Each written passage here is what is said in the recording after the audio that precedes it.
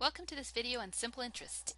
In this video we're going to define the terms that we use with simple interest and the simple interest formula. Given a simple interest problem, we're going to determine the goal and identify the given information, and then we're going to use the simple interest formulas to solve for our unknown quantity or quantities. In this series of videos about simple interest, compound interest, and financial math in general, you're going to see some terms you're going to see some terms that you may not be familiar with. So I just wanted to make a list here for you. So when we're talking about investment or investment accounts or loans, we might be talking about savings account. These you probably are familiar with. They're just accounts at your banks. Money market, this is similar to a savings account, except for it tends to earn slightly higher interest rate. Bonds, these are things that you buy to lend money. What you're doing is you're lending money to either a company or a city or a government, and then they pay you money back at interest. Treasury bills, these are similar to bonds. Stocks, here you're buying a share of a company. We might be talking about retirement accounts, either a 401k or a pension, or there's other ones too, but these are the two that come up in our problems most frequently. So 401k, this is not a number, this is it's a segment of the law, but don't interpret this as 401,000. It's just a type of retirement account. Stock market indices, you might be looking at the S&P 500. This is a measure of how the top 500 companies in the US are doing, or the NASDAQ or the Dow Jones Industrial Average. You probably see those on the news. But so that comes up in these problems. A mutual fund, that's where you're buying segments of different types of companies. So it's similar to buying a stock, but instead of buying just one company, you're buying parts of lots of different companies. An index fund, this is just a special type of stock fund that tracks one of these indices, maybe the S&P 500. We might be talking about a car loan or a mortgage, which is a home loan, maybe a student loan or a personal loan. Maybe you want a new hot tub, you're going to go and get a loan on that. That would be like a personal loan. So all of these types of words are going to come up in the problems that we're going to be doing. It doesn't matter a great deal if you understand the specifics of what each of these are. What matters is that you can understand what the present value and future value quantities are. Let's take a look at an example. So for instance, suppose we take out an 8-month $5,000 loan at 10% per year simple interest, and we want to know how much will we owe at the end of the 8 months and how much interest do we pay. So this is the type of problem that we're going to be looking at in this video. Let's look at the formulas that we would need to use to solve this problem. So here's our simple interest formulas. Interest equals our principal or our present value times our interest rate times our time. And I've got down here what each of these quantities represents. So interest, this is the amount of interest that we're earning on our investment. Present value, this is the amount that you start with in the account. So sometimes you see that called principal. Future value, this is the amount that it grows to, or maybe our particular investment depreciates to. And the future value always equals the present value plus the interest, or the growth, or the depreciation, whichever it is. So this formula here and this formula here, this equals future value. These two formulas are the ones that you're going to use most frequently. The other thing that you need to notice is that our time here is always given in terms of years, and the R is always our annual interest rate. So let's go back to that problem that we first posted. So here we are again at this problem. Again, we take out an 8th month $5,000 loan at 10% per year simple interest. And our goal is to figure out how much we owe at the end of the 8 months and how much interest do we pay. So let's look at this first question here. We want to know how much do we owe at the end of the 8 months. So that means the goal for this question is to find the future value. And then looking at the second question, how much interest do you pay? That goal is to find the interest.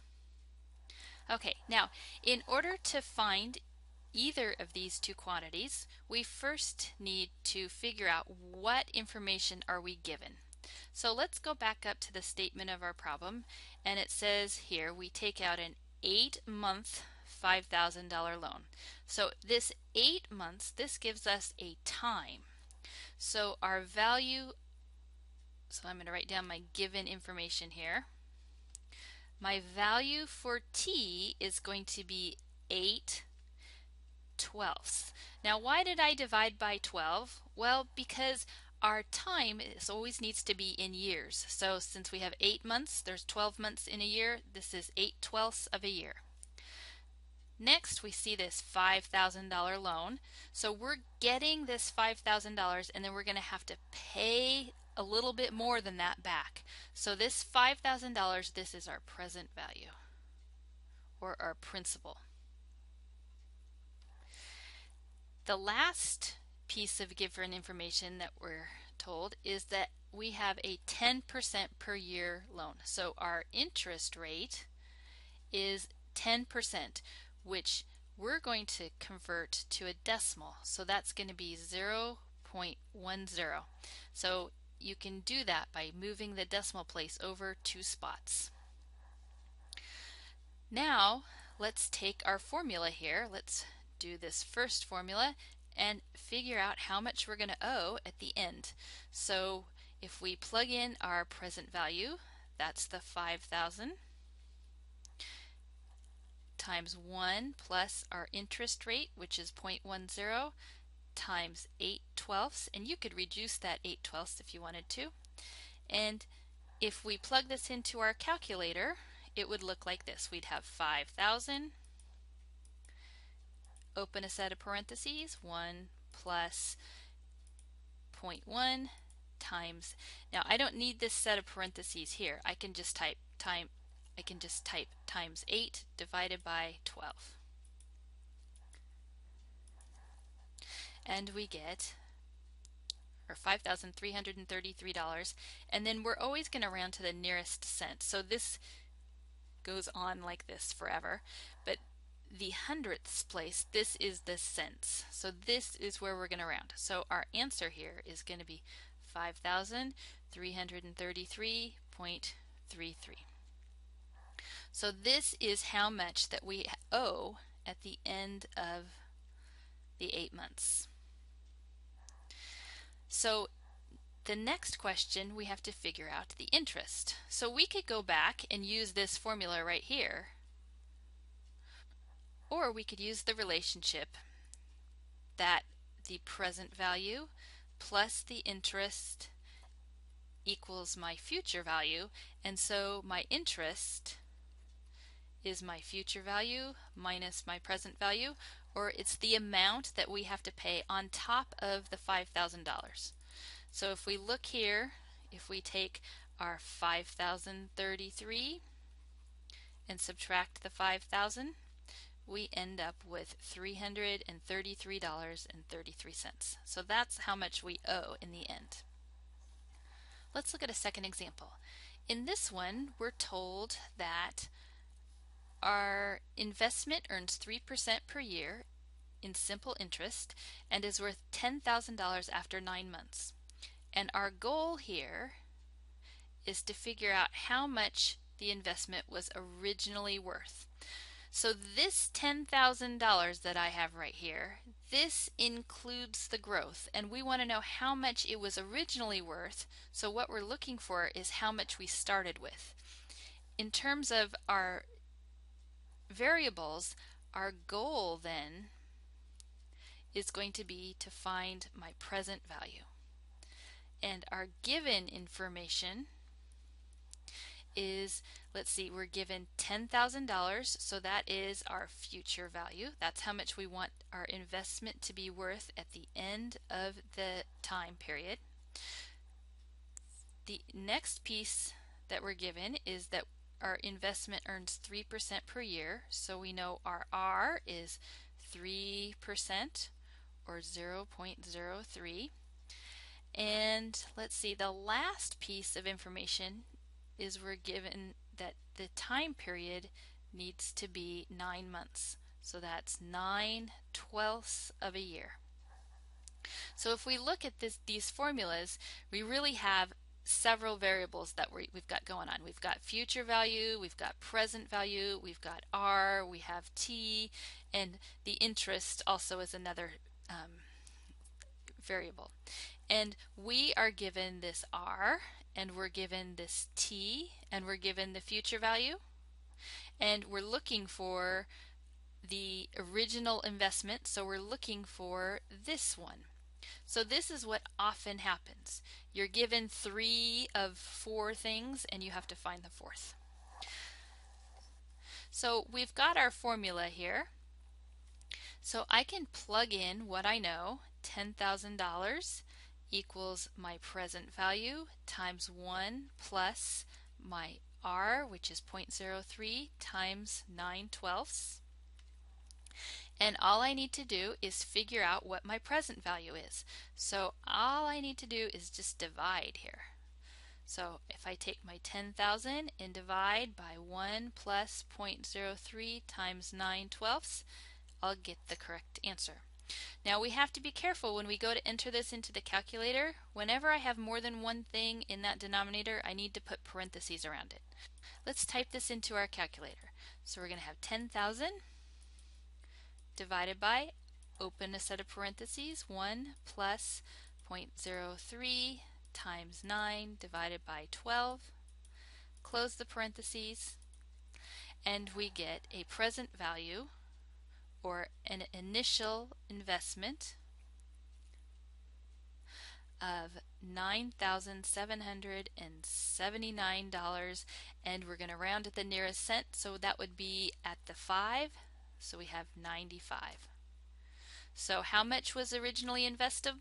$9,779.95. In this next problem, we're given a different goal and a different set of information.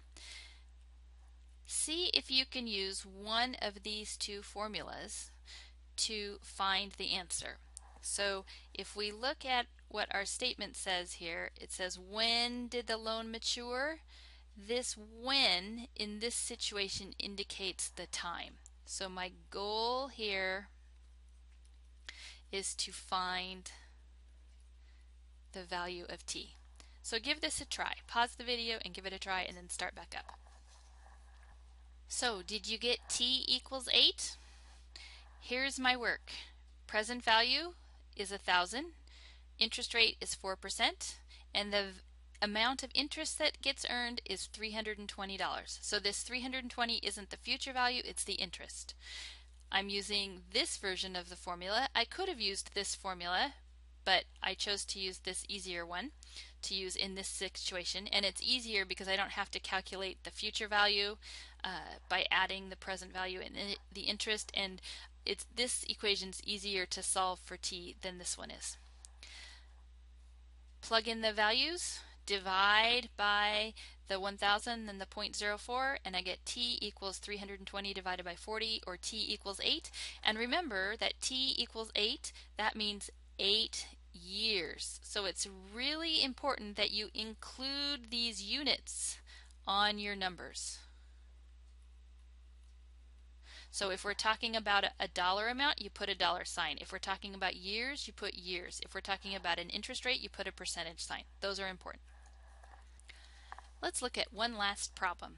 So it says to calculate to the nearest 0.01% the annual percentage return on a simple interest basis on Starbucks stock if it was worth $70.29 per share on December 2nd, and 4 months later on April 1st it was worth $79.46 per share.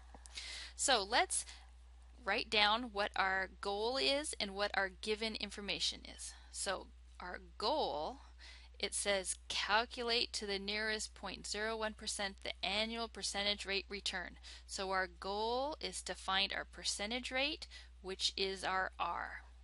Our given information, let's see, we know that Starbucks stock was worth $70.29 per share on December 2nd. That's our starting value.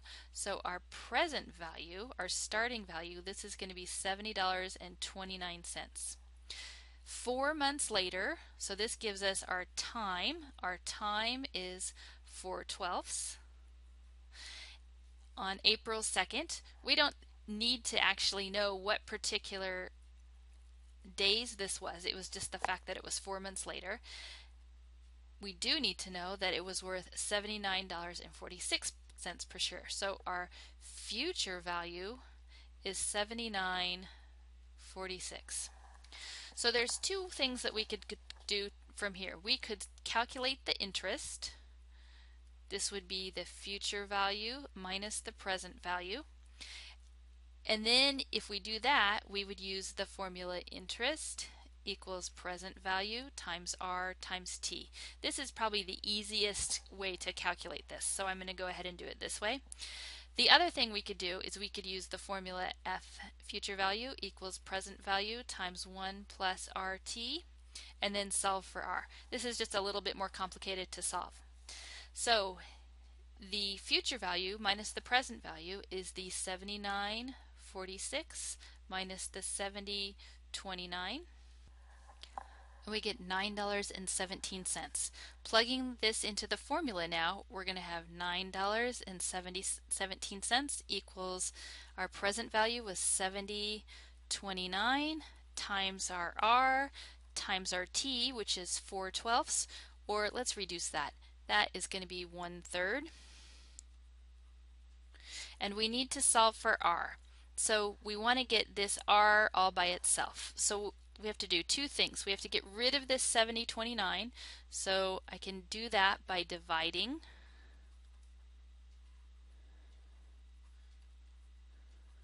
And then I also need to get rid of this 1/3. And one way to get rid of the 1/3 is to divide by 1/3, but that ends up being a little clunky in terms of entering things into your calculator, and it just looks kind of visually hard to read. So another option would be to multiply both sides by 3. So I have R equals 3 times $9.17 over 70.29. Plug this into the calculator.